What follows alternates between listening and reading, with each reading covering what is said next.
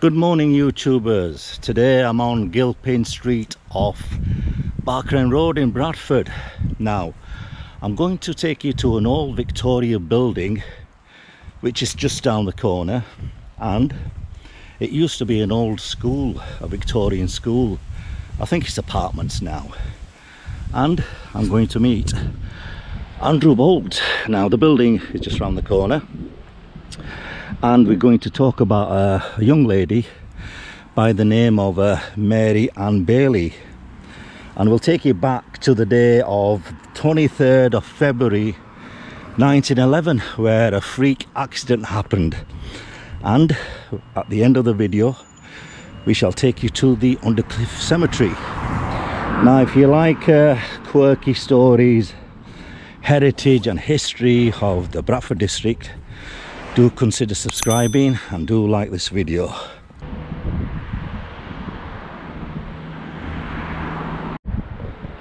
So this is a close-up of the school itself. Good morning, Andrew. Yeah, good morning. We have a fascinating story here which you dug out a while back. Yeah, it's a story with a bit of a twist. Here we are in sort of Barkerend area of Bradford. Yeah. And to the side of us is Hanson School, formerly Hanson's, which is now sort of apartment building. Right. Lots of sort of houses in there. Absolutely gorgeous building. It's still got the old, inscription. It says girls. Yeah. There. It was a board school. Right. And according to some of the details, I mean, I think it was about 1891 it was built. So it was obviously a prime Victorian school site at the time. Right. But we're going to take you down a little bit of a strange story that's associated with the building and the pupils that were here.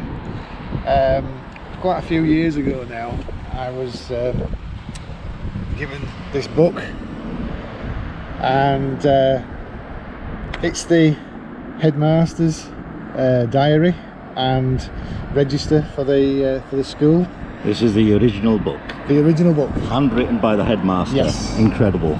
As you can see, unfortunately it got damaged many years ago. That looks of it, somebody's popped it open, but you can see in here how it's been handwritten. Yeah.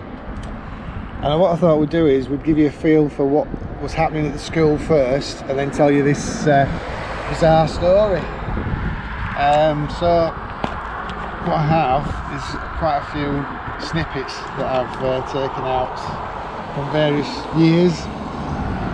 So for example here, an accident occurred in 1911 in the boys' upper yard. So this school was split into two. You had girls at one side, the boys at the other side. Maurice Shelton lost one of his front teeth, and it was investigated, and it was an accident. Okay, so right. Usual school stuff. Yeah. Could happen anytime, anywhere Absolutely. these days. Then you have sign of the times. So the next one is in 1911. The nurse from the office spent the afternoon examining the heads of all the children for ringworm. Right.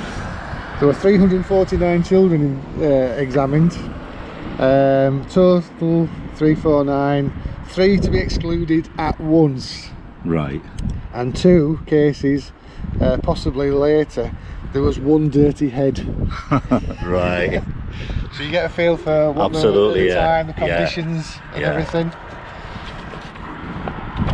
The next one is a little bit more sinister, unfortunately, but Annie Cooper obviously went off for Christmas holiday break, but she never came back, and it says that unfortunately she died of diphtheria. Right. Again, you're talking about conditions and what it was like at them times. At the time, yeah.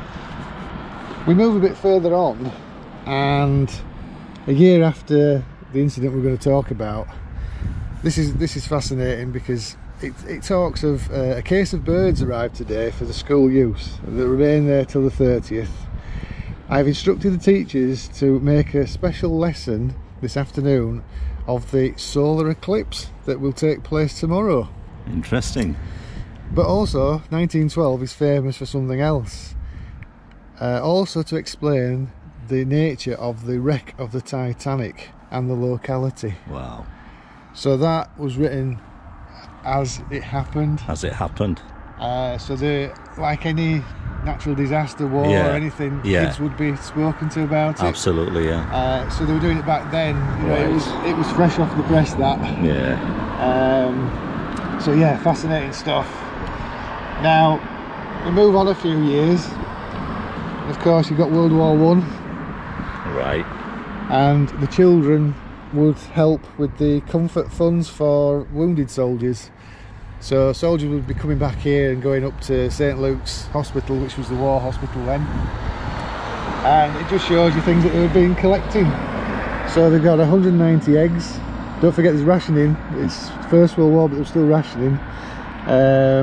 56 tins of fruit, 40 cigarettes, 5 tins of milk, sardines, tins of oxo and beans, 7 cakes, 3 jars of jam, marmalade and some fruit.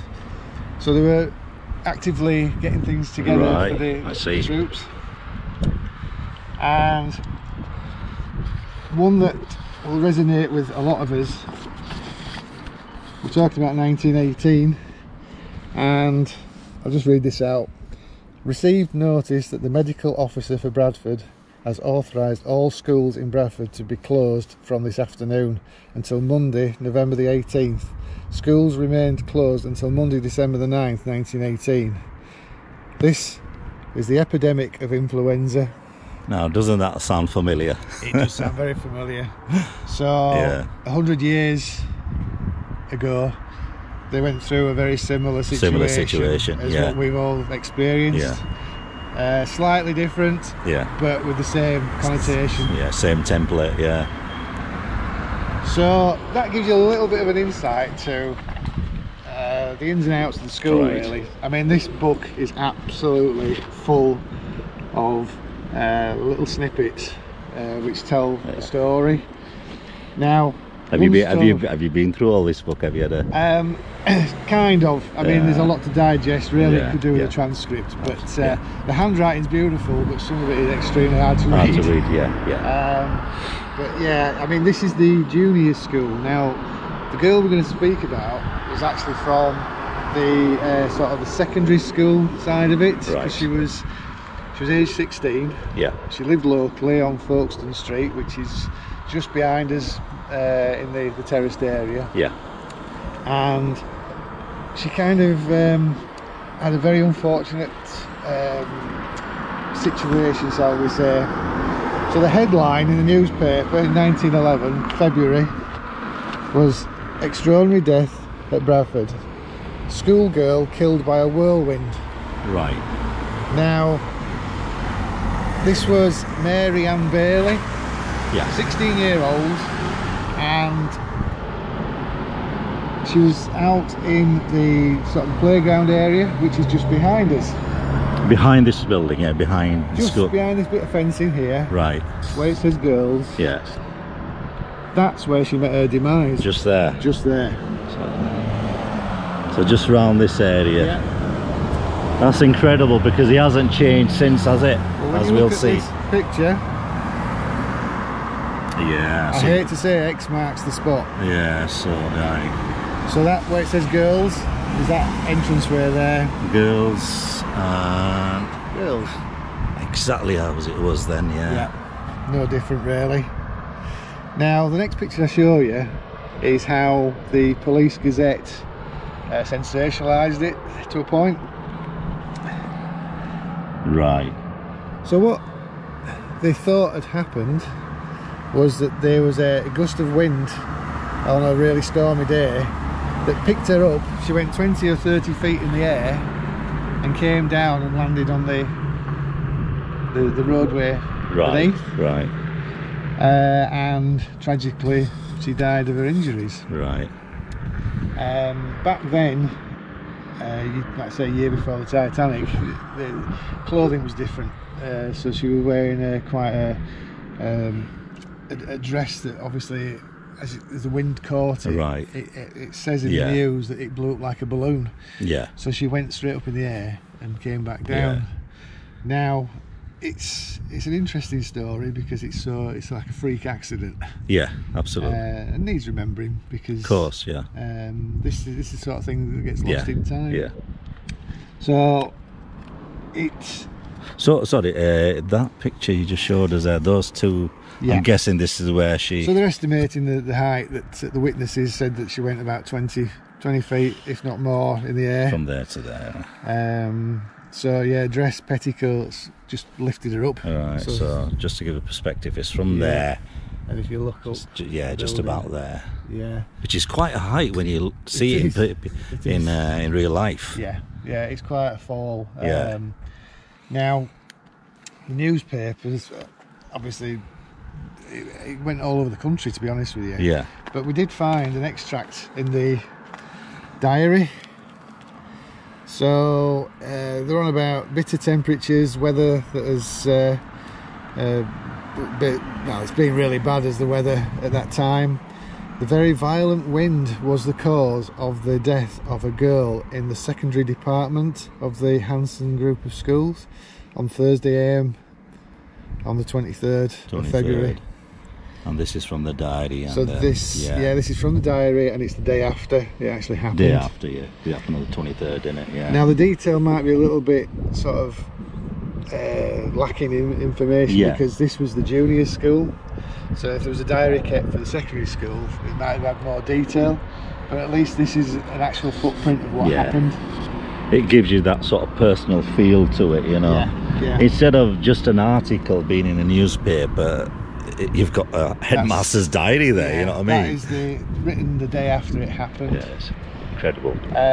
So yeah, as you can see, I won't go into too much detail, but all these are in all the different newspapers all over the country because it's such a freak accident. Yeah. So you've got Yorkshire schoolgirl's remarkable death. Again, how the press sensationalises things. Born into the air, girl's shocking death. Mary Ann Bailey, age 16, scholar at Hanson Higher Grade School, lifted into the air. A commercial traveller who was standing near the school, he said he saw the girl fully 20 feet up. Her skirts were blown out like a balloon and her arms were extended. So it all, you can see where they got the drawing from. Yeah. They've all been... They have sensationalised it. It's like Mary Poppins when you look at it. Yeah, it is. Again, strange accident. So you've got coroner's inquest. She fell with a crash. It was returned as accidental death, but at the time there was a bit of a suggestion that did she commit suicide? Right.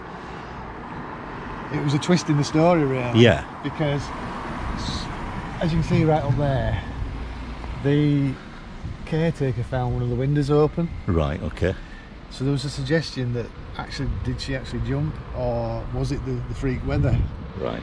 Now, the caretaker, as part of his witness statement, says he'd seen the girl walk past him and there was no way that she could have got that high in the short amount of time. Yeah. He turned round and heard that the commotion, something had happened. Right. And he'd only just seen her. Yeah. So it was dismissed as suicide and looked at as a freak accident. Right. Spectators evidence, again you see there was a commercial traveller, there was the caretaker, and they all said the same thing about seeing the clothing. Yeah.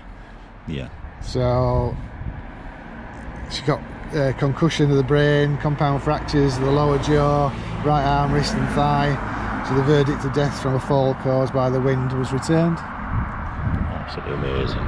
So Mary Ann Bailey, that was the unfortunate what happened. Yeah. So what we'll do next is we'll go to the Undercliff Cemetery and see if we can locate the resting place of Mary Ann Bailey. But before we go, can we just move further down and have a look at this side elevation? Of course. If you dig that, because it's fine. Because it's just interesting to see it that side by side. Yeah. Now it is a bit tricky. We've got the fence in front of us. That's the bar off there. So that's the kind of an extension protruding out. Yeah. here? I don't. Might be able to put your hand through the fencing there. It might look better. There you go. So yeah, just outside the doorway there. That's where she fell to her death. And that's that bit there. Nothing's changed, has it? No, it's not. Apart from the lamps missing. Right. No, thanks very much for that, Andrew. All these little artifacts, well, these little props and articles really puts a human touch to it. Certainly does, and yeah, it's just remembering somebody that's been forgotten about. Yeah. But with a bit more detail. Like I say, she only lived on Folkestone Street, which is just over that way. Beyond the church here, there's row after row of terraced houses, and it still stands today. Right, so Barkerend does get busy, so let's get out of here. So we've just arrived at the Undercliff Cemetery, and we're at the area of the cemetery where we believe Mary Ann Bailey is buried.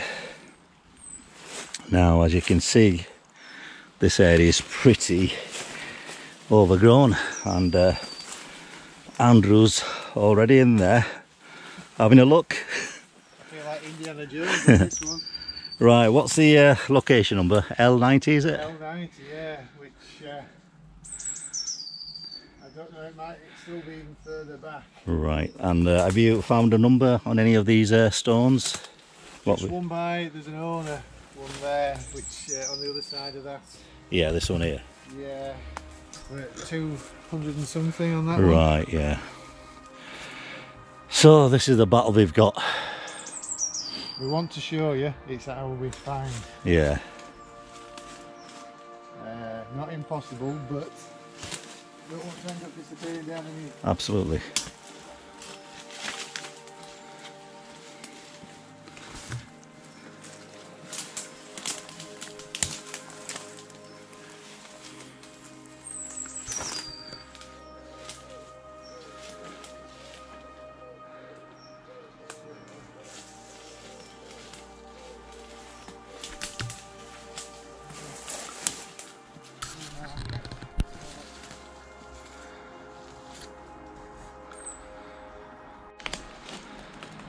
Just pan across, it gives you an idea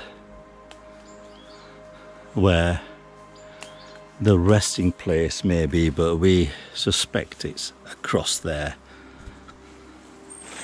It's a case of being careful and getting close to some of the numbers on the stones.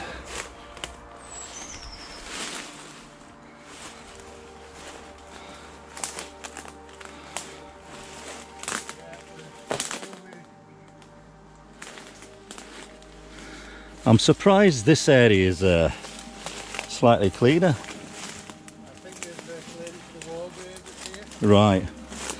Are we any closer to the number or well out? I think we're still down there. Right. We're actually 500 here, so we've moved in and gone higher. Higher. So It could be across there. Right. Right.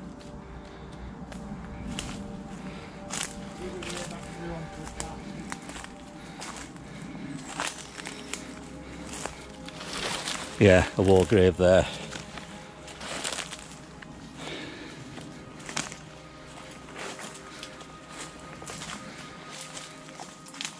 So now we're in K. So we're definitely over there then. Right.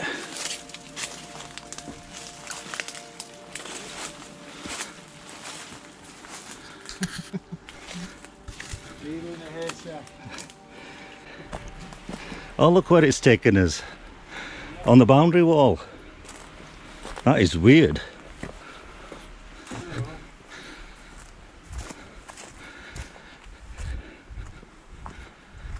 Yeah, there's a boundary wall there. And we've just come through that area there. L? 61. Right. We're getting close. We're getting thicker as well. L54. Right, and we're looking at 90. L55. Right. Oh, Fingers crossed, let's hope it's at the edge. So Andrew, it looks like we've found the spot, but look at it. yeah. Unless we can get in from the other side, or have a machete. Yeah. I mean, I thought the other area was bad, but this is no chance. I mean, fair play to the volunteers here to keep up to this, because Yeah. wow, Yeah. it's almost jungle-like Yeah. places. Yeah. So we believe she's buried somewhere across there, but have you got any funeral information of what happened at the end of the day, or? Oh yeah. I searched for a while to see if I could find out the actual funeral. So I don't know if you can see that. So we have the Gale victim's funeral, the funeral of the young schoolgirl Mary Ann Bailey, who was lifted off her feet by a gust of wind at the Hanson Schools on Thursday and sustained fatal injuries in her fall. Took place at Undercliff Cemetery on Saturday. Prior to the interment, the Reverend W.E. Laidman officiated at a service at St Margaret's Church, at which attended the teachers of the school and a number of students. The wreaths on the coffin included one from the girls of the whole school, one from the girls' companions, and one from the teachers. And that kind of all happened here, in this area. Which is a bit unfortunate, but it will eventually become clear, I'm sure. For another day to Absolutely, yeah. So a big thank you to Andrew for showing some news articles, even the diary of the headmaster. But apologise for not actually showing the grave of Mary Ann Bailey, because as you can see, it's overgrown. But most importantly, I hope you enjoyed the video. Do drop us a comment, because we like to know whether you like these type of films, these type of stories of the Bradford district, because we've got loads that we can actually talk about and film. But thanks for watching, and until next time, peace out.